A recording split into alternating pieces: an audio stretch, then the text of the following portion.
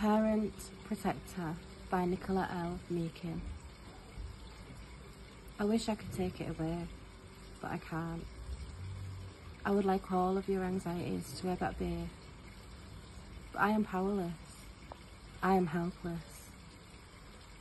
Gone are the days when I could swaddle you, hold you close, protect you, wrap you up in cotton wool. But how can I protect you against this? Tourettes Syndrome. You were 20 years old. It came out of nowhere. Why did I not see the signs? They were there. There was always something. But how could I have seen the signs? I wasn't looking. And even if I did look, I wouldn't have recognised them. Coprolalia, offensive words and gestures. It's not your fault. I blame myself. How can I not? But how can I? I didn't know. Did I know?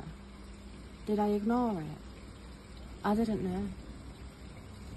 The seizures. Torturing myself. Why you? Why not me?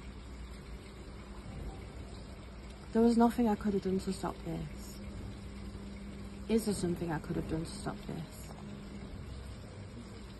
There was nothing I could have done.